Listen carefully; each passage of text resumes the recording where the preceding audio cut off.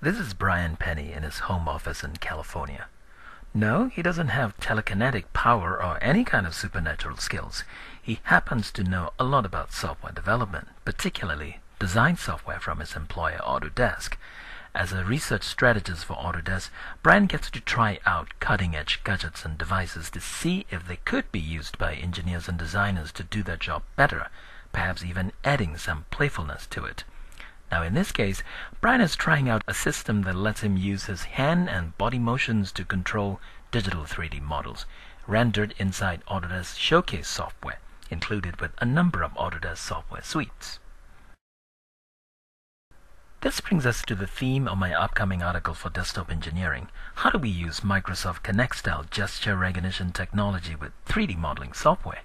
Hi, I'm Kenneth Wong, Senior Editor for Desktop Engineering magazine. Now let's get back to Brian for a moment. He figured out he could use the Leap Motion Controller, a device the size of a pack of gum selling at Best Buys for less than $100, to understand hand gestures.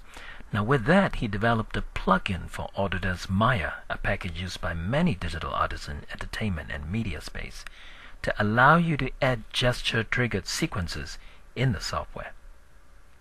Now let's leave Brian for a moment and go overseas to 3DV, a company emerging from Russia.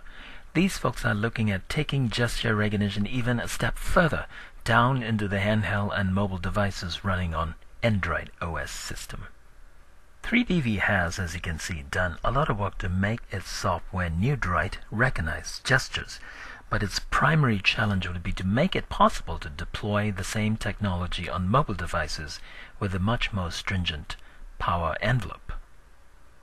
Back to Brian from Autodesk again. Here is another prototype showing how you might use the same Leap Motion Controller to do what you previously did using mouse and keyboard, using finger and hand gestures to control a digital assembly. There's no question that using natural motions with your fingers, hand, and body is much more ergonomic, probably a lot less damaging to the wrists and nerves than standard mouse and keyboard.